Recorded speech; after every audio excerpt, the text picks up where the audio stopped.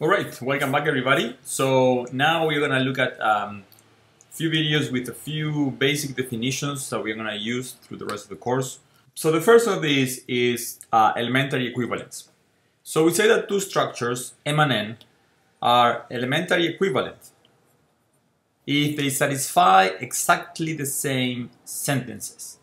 Okay? So this is for all sentences phi in the vocabulary of M and N, so they have to have the same vocabulary, M and N, for this to make sense. If M satisfies phi, if and only if N satisfies phi, right? And if so, we write this symbol with the three lines. This means elementary equivalent. Okay, so let's look at some examples. First, the natural numbers with 0 and plus are not elementary equivalent with the integers with 0 and plus. How will you prove that two things are not elementary equivalents? Well, you need to find a formula that is true in one and not true in the other. So what would be a formula true in one and not true in the other? Well, in the integers with plus, every element has an inverse, and that's not true in the naturals. So that would be 1. So you have that the integers with plus and 0 satisfy the formula that says that for every x, there exists a y, x plus y equals 0, right? Y meaning negative x. And this is not true. So if you take the natural numbers with plus and 0 and take the same formula, then this is not true. They do not satisfy the same formula because if you take, for instance, x equals 2, there is no y that you add to x in the natural numbers and you get 0. So that's why they are not elementary equivalent. There is something, the first order formula sentence that one satisfies and the other one doesn't. Let's look at another example. What about now z, the integers, and the rationals? Because now in the rationals satisfy this formula actually that we had before. So if you take the rationals, q plus and 0, they do satisfy this formula, right? Because every element has an inverse, an additive inverse, so a negative. But I'm still claiming they are not elementary equivalent. So what would be a difference? What is something that one satisfies and the other one doesn't? Well, in the rationals, we can divide every number by 2, for instance, or by 3 or any number. While in the integers, we cannot, right? So the rationals with 0 and plus, they satisfy that for every x, there exists a y such that the y plus y equals x, namely x over 2.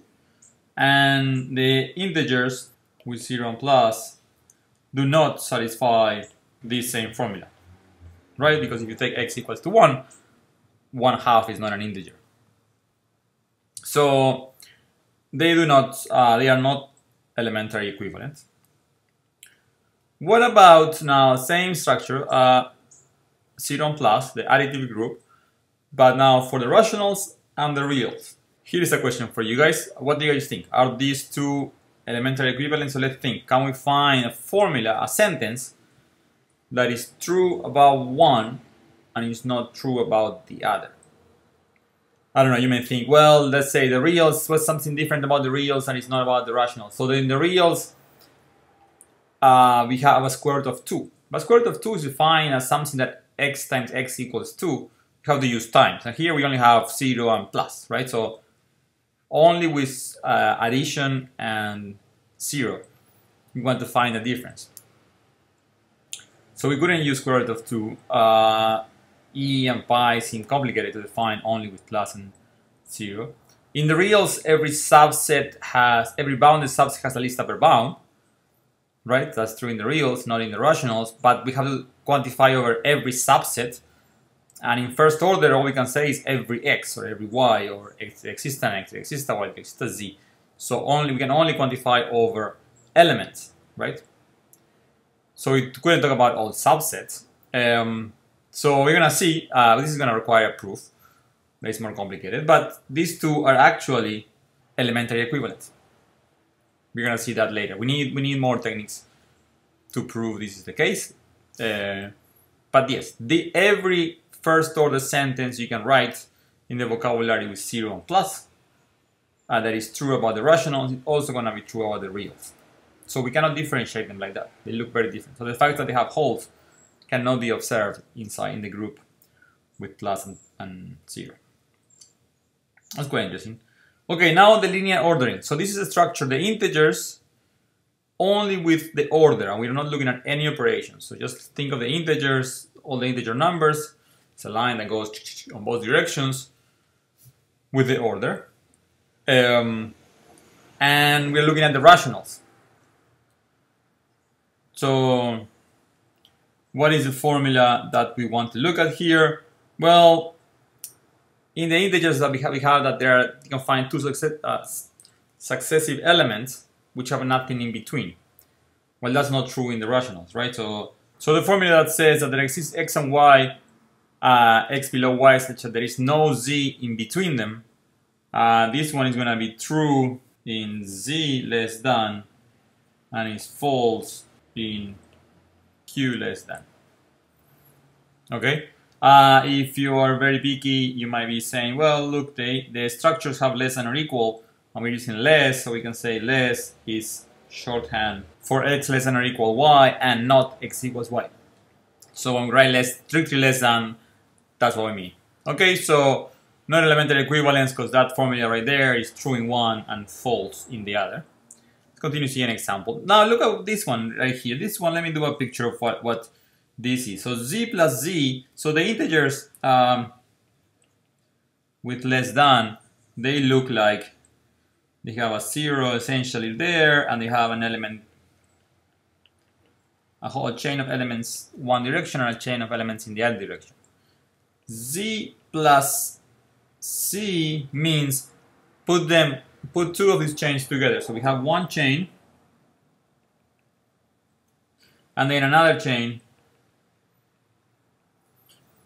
and they are both infinite, and then they kind of go to an infinite part in there. So here we have one Z chain, and here we have another Z chain, and we have an ordering. Less than or equal, that is orders all these elements in two infinite chains. Okay, and here we have one.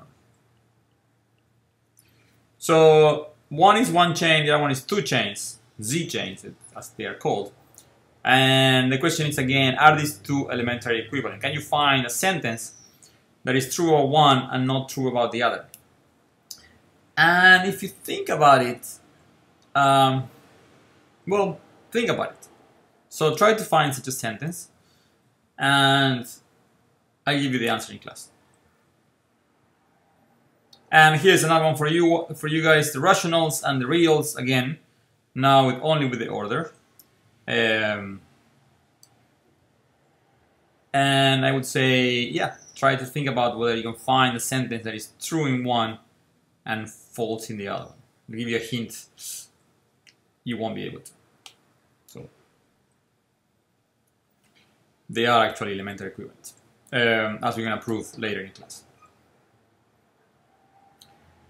Okay, one more definition before we end the video. So if you have a structure M, like any of these structures here, we're going to use this notation here, theory of M. TH is for theory. It means the set of all the sentences that are true in M. Okay, so theory of M is the set of all the phi sentence such that the sentence is true in M. So all the sentences that hold in M. Okay, everything that is true, you put it in this set called the theory of M. Everything that is true about it. And if you see the definition of elementary equivalence means they have exactly the same sentences that are true about you than they are true about the other guy. So that means that being elementary equivalent is exactly the same thing as saying you have the same theory. The same set of sentences true about M is the same as the set of sentences true about N. Okay? This set of true sentences is very complicated sometimes, because this is a set of all the sentences you can write that are true about these guys. For instance, let me just make a comment. This is something that is proved in 136, not in this class. The theory of the natural numbers with the semi-ring, just like plus times 0 and 1, but for the particular structure of the natural numbers, is not computable. And by that I mean you're gonna write a computer program that if you input a sentence is a string of characters, so computers are very happy with dealing with strings of characters. So there is no program that if you input a sentence in the language of the natural numbers, 0, 1 plus times, it will tell you yes or no whether the sentence is true or false in the natural numbers. So deciding truth in number theory, about natural numbers, number theory, is not something you can do with an algorithm. There is no method you can write and you can follow to tell if a sentence of the natural numbers, about the natural numbers, is true.